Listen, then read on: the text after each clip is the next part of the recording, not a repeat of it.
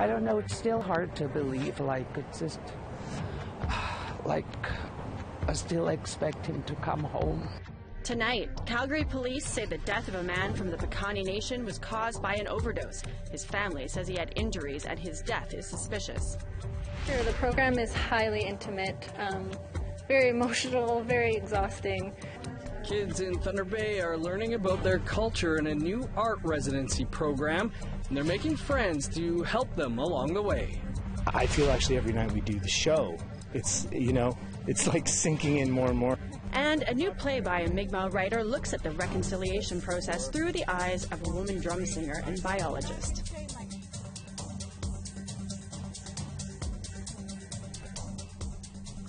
Good evening. Welcome to APTN National News. I'm Dennis Ward. And I'm Melissa Ridgen. Prime Minister Justin Trudeau says his government won't resort to legislative tricks to get the Trans Mountain Pipeline expansion built. But the PM says all options are still on the table. Trudeau is in Edmonton today and set to meet with Alberta Premier Rachel Notley. Notley has called on him to immediately recall Parliament to deal with the project that was quashed last week by the Federal Court of Appeal. Ottawa bought the pipeline for $4.5 billion, and Trudeau says if the project was still in the hands of a private company, the court ruling would have killed it altogether. But now that the government owns it, they can move forward, but it has to be done in the right way, he says. Parliament is set to resume next week, and the Prime Minister had this to say. We're looking at what an appeal would look like, what it would mean. We are looking at legislative options, and we are also looking at what it would take to actually go through the steps that the court has laid out. I think we've made it very, very clear that our goal is to get this pipeline built in the right way. First Nation legal wins against resource projects continue to mount. The most recent was last week's ruling by the Federal Court of Appeal on the Trans Mountain Pipeline. Lawyer and author Bill Gallagher has been keeping track of the legal victories, and he joins us now. Mr. Gallagher, thanks for joining us. You've been keeping track of legal victories for First Nations against resource projects. How many have there been, and what does that say?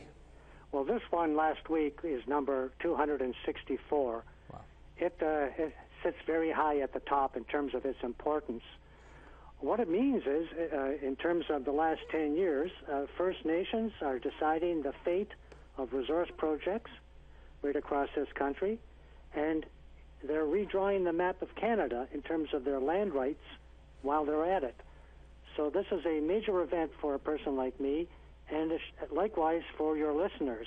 This sort of important game-changing ruling doesn't come along that often.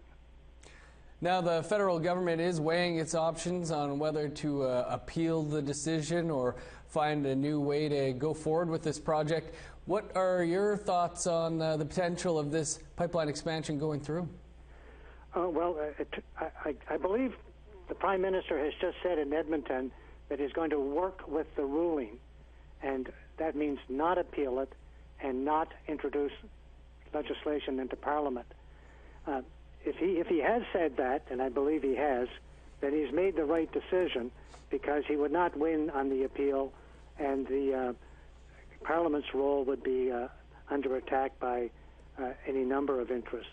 So he has really no choice, and to some extent, he's behind the eight ball on this. He's got himself a real problem. He's purchased a pipeline whose permits have been voided, and I consider this project, as of today, a white elephant. Bill, what does this latest ruling and I guess, you know, the 263 before it say about the future for resource projects? Well, number 263 was a win on the duty to consult in the Ring of Fire, indicating just how dead that region is. What I'm trying to say, and have been saying all along, is until such time as governments and industry embrace the duty to consult and not just send note takers, that's the mistake this project made. The Government of Canada did not respond to the note takers. They just embraced the note takers, and all these note taking went up the system, and they had a built-in view in government that they could not touch the NEB rulings, they could not change the conditions, they could not add to the conditions. So I call that legal constipation.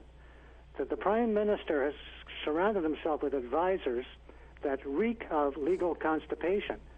The court called all of those 3 points wrong. They can do all of the above and should be doing all of the above, and doing it in a manner that fully engages, talks back to, listens to First Nations.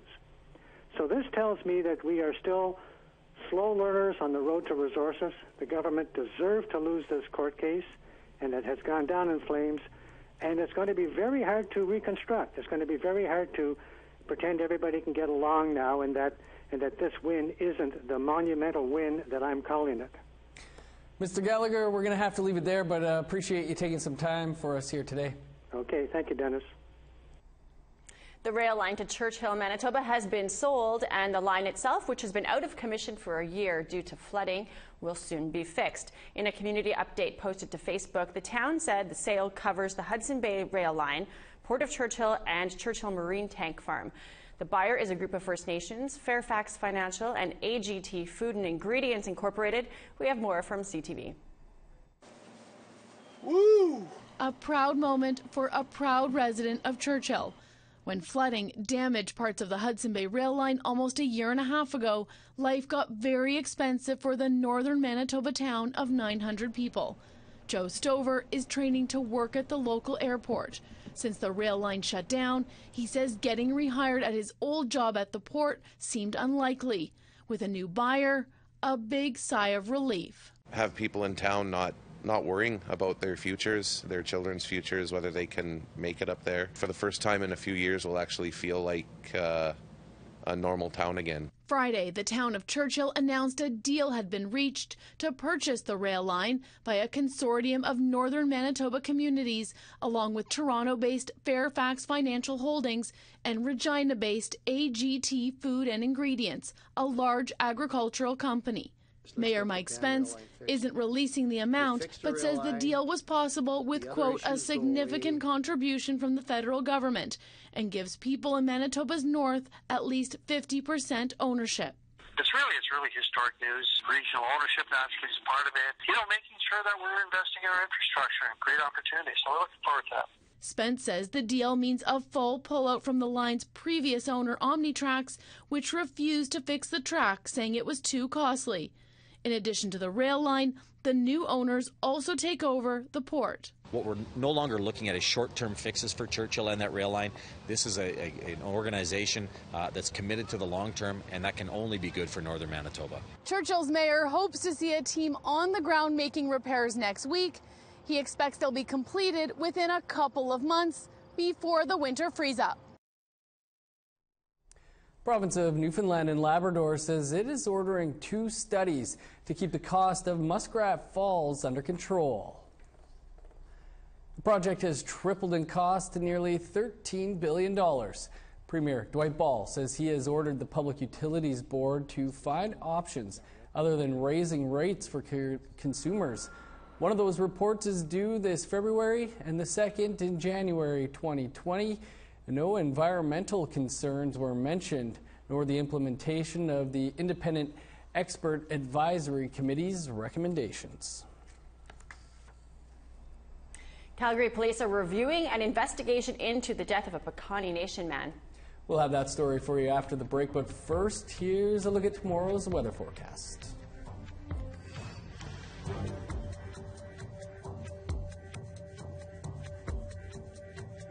Got 26 and cloud in Fredericton and Charlottetown, 28 in Halifax. Penetrakis in at 7, Le Grand River 12, over in Nain 11, cloudy throughout. Chibougamau 15 with some rain, 32 and rain in Montreal, Val-d'Or sunny and 18. We've got rain and 25 in Toronto and Peterborough. Ottawa, the capital, is in rain with 22. Big Trout Lake's in 11 with some rain, hot and sunny in Thunder Bay, 20. Elliott Lake is the same, as is Sudbury.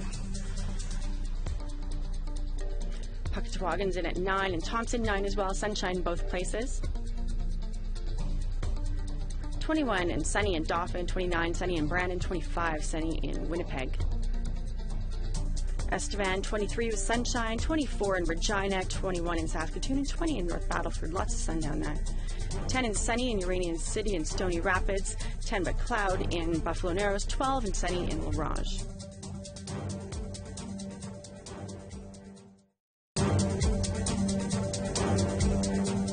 Welcome back. The Calgary Police Service is reviewing an investigation into the death of a man from the Piikani Nation.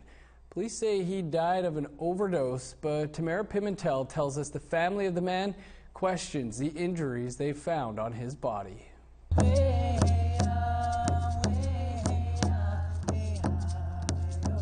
Friends and family of the late Daryl Smith gathered outside the office of the Chief Medical Examiner. They say the investigation into his death was handled improperly. I don't know, it's still hard to believe, it's just, I still expect him to come home. It's too hard. On August 12th, 47-year-old Daryl Smith was found dead at a residence in Calgary. Police say he died of a drug overdose and declared his death non-suspicious. But his mother, Betty Smith, says his body was covered in bruises and had what looked like stab wounds and a gash on his head. I really believe my son was beaten. Smith says her son was visiting Calgary from the Piikani Nation. She was never notified about his death, only finding out about it through word of mouth. If my nephew wasn't in Calgary, I'd never know about my son. Maybe he would have been buried as a John Doe. I really don't know. They didn't even send me nothing from the coroner's office, and yet they're saying it's an OD. And I haven't gotten nothing yet. Nothing. No communication from these people whatsoever. The Office of the Chief Medical Examiner released a statement to say the OCME, RCMP, and Calgary Police have reached out to the family. Calgary Police say a homicide detective has been directed to review the case. But so far there is still no indication from them that the death is suspicious. Daryl's brother, Marvin Smith, says he hopes the protest brings change for all Indigenous people. I want justice, and I want them to look at and take our case seriously, because right now it's just showing a pattern of how Canada deals with Native peoples, how they deal with our deaths. Tamara Pimentel, APTN National News, Calgary. A new art residency program in Thunder Bay is helping youth make lasting connections. Our Thunder Bay reporter Willow Fiddler stopped by the art gallery to get this story. It's all about more than just making art. It's always about giving youth who feel disconnected a chance to come together and talk about what culture means to us. Quill Christy Peters created the Indigenous Youth Residency Program at the Thunder Bay Art Gallery. She said conversations exploring settler colonialism is a central part of the residency. And I'll kind of ground that conversation in how it's impacted my actual life. So I have things that I'll share about my father in residential school, about my reserve being flooded, all these different things I kind of have to share. For 5 weeks, these 6 youth worked with local artists, elders, and knowledge keepers. 22-year-old Karina McKay said learning about her culture is essential to her personal growth. We went on the reserve too, and then where we learned how to do spruce root picking, we learned how to make birch bark baskets, and it was really fun to realize that I kind of really loved that.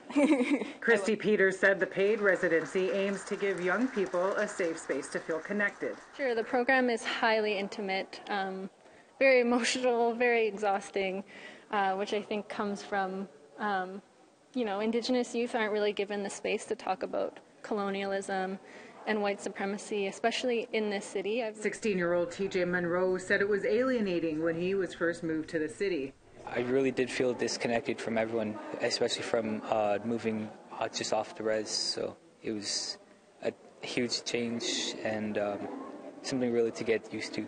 This collaborative piece is a reflection of their shared experiences. The red dress represents missing and murdered Indigenous women, girls, Two-Spirit, and transgendered. So the snake behind her is a manifestation of like colonialism and capitalism, the plights that we have to go through, and she's turning her back on it and then focusing on her own personal growth, which is why you see her with the medicine wheel. Monroe said the residency was eye-opening and emotional, but he's grateful for the experience. So I always felt the traumas that I have faced as in my childhood was always just bad luck or anything. But with this program, it did help me, I'd say knowing the truth helped me heal more, to just be able to have that reassurance that what happened to me was out of my control, and it's up to me on how I choose to heal from that. Christy Peters wants to keep the residency program, which is funded by the Ontario Arts Council, running in the city. Willow Fiddler, APTN National News, Thunder Bay. As kids head back to school this week, some northern youth are staying behind to finish camp. And it's evaluation time for a youth summit that teaches Indigenous traditions. Charlotte Morton-Jacobs has more. It might just be the most cohesive camp out there. And the secret lies in teamwork. 21 teens are being put to task surviving in the bush. I camp a lot when I'm at home, but we don't have trees where I live. So it's new to me, camping here. Inuk youth like Jody Tulerlik and Karen Anderson are absorbing new bush skills. Learning the different ways that different regions do things. I find it very hard, like the way they cut fish. I couldn't get it. The Northern Youth Leadership Summit brings 21 youth from the territories, Nunavut and Labrador, together for a week. Part of the application process, the kids have to identify 3 challenges in their community, and then we actually build the agenda around the challenges that they've identified. So it's a really neat opportunity for youth to see that the challenges they're facing aren't just something that's unique to their community, but it's actually across communities in Canada. While this may look like fun and games, later on, campers like Dalton Moore will open up to the group about living in a remote community. Some of the challenges are just like, sometimes it just gets really boring. Like sometimes there's just a lack of activity. You just got to get out and it's basically just got to get out into the forest and enjoy yourself. For most, the experience has been about friendships and sharing. I wanted to bunk with my people at first, but we get to meet new people, and we can just we all get really close real quick. Last night in the tent I was talking about one of the legends, and the other girl's like, oh, my grandpa told me about that, who's like from the Yukon. And it's kind of cool. It's like how we're all connected and sharing the dialects, like the different dialects from all over. And then the rabbit comes. The youth will return to their home communities, smelling of fire and spruce. Smells like camp, and it's good. And full up on great memories. Yes, and we have a nice water source and ducks and fish. Charlotte Moore-Jacobs, APTN National News, Yellowknife. It's time for another break, but when we come back, a tough break for a Sasquatch hunter. That and more after the break, but first here's the rest of tomorrow's weather.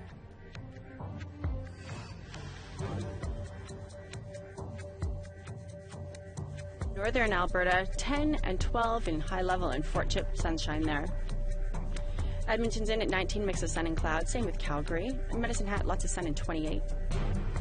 Kamloops, 29 and sunny, Penticton, 28 and sunny. Victoria, 23 and sunshine. Dease Lake's in at 11 with cloud and light rain. Sandspit, 17 and rain. Fort St. John, 26 and sunny. Watson Lake, 12 and windy. Whitehorse, 14 and sunshine. Dawson City's in at 10 with some rain. To the Northwest Territories, 16 in Norman Wells and sunshine. Wauti, 14 in sunshine. Yellowknife, 11 and sunshine. Fort McPherson's 10 in rain. Colville Lake, 10 and mix of sun and cloud. Sax Harbor, 1 with some light rain. Cambridge Bay, 4 degrees, sunshine. Repulse Bay, mix of sun and cloud, and 7. Arviat, 5 with cloud.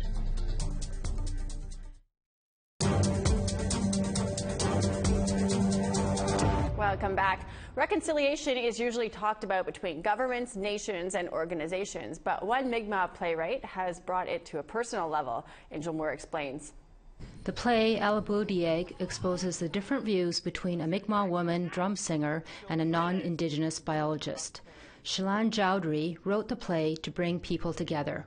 We can have these conversations, we can have these difficult conversations, and it's important because we need to figure out how to listen to each other. Ken Schwartz says this is the 5th time he has produced a play by an Indigenous playwright, and it won't be the last. Because of some of the culturally specific, things that are so important to this piece of work, I think it's been a learning experience for so many people here at the Ross Creek Center, and an entirely positive one.